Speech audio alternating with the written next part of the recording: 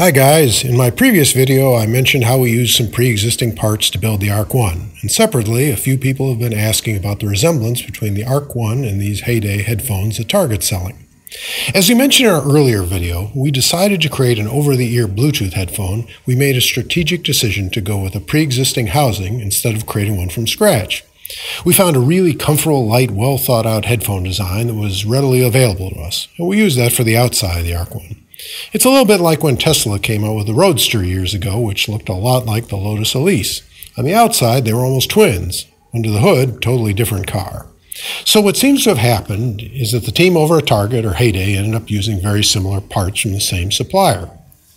We don't know their motivation for using this exterior, but for us it was a way to leapfrog some of the development process, find a battle-tested frame that's sturdy, lightweight, and streamlined, so we could put 100% of our effort into sound quality. Now let's look under the hood. So first of all, you can see the Heyday headphone has a different covering on the grille, and all of these acoustic parts in the Arc-1 are different right off the bat. The Arc-1 uses a completely different design with an acoustic membrane that gives us more control over the movement of the driver at all frequencies, which of course makes a dramatic difference in sound quality. And if you can see in here, you can see it as a typical Mylar diaphragm driver that most headphones have. Here's another pair of Arc-1s that's had the grille removed during acoustic testing, so you can see the driver more clearly. If you look closely, you can see it consists of the cone and surround, two parts. This is what makes it different from the single-part diaphragm commonly used in dynamic headphones. The surround is made of a thin, elastic polymer. It's very flexible, and it really improves the low-frequency response.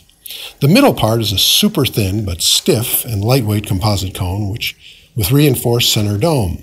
Compared to Mylar, this dramatically reduces breakup distortion, which gets you smooth and natural mid and high frequencies. However, even the best driver can't make headphones sound great all by itself. The design of the so-called acoustic circuit is important to control the driver across the full range of frequencies and volume levels. It's not a circuit made of wires, it's a word used to describe the entire acoustic system, which consists of various cavities, holes, ports, and these pieces of resistive acoustic cloth. Everything, including the ear pads, are considered to be parts of the acoustic circuit. Its job is to create an environment that allows the driver to perform optimally at all times. For example, these holes in the front plate are a bit like the ports in a box speaker.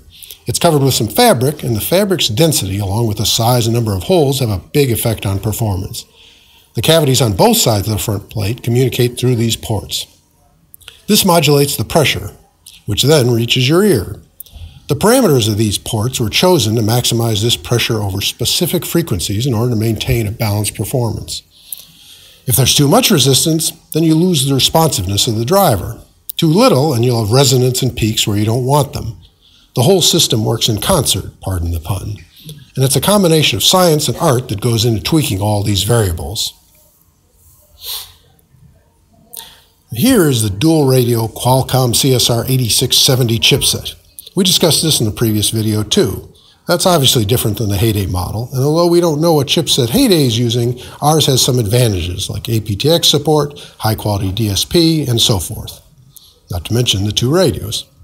So I hope all this makes sense. We're always happy to answer questions, of course, but we wanted to put this video out and make it clear that although some of the parts are in common, the headphones are really very different, and the similarity is only superficial. Thanks for watching, and as always, don't hesitate to reach out with questions or comments.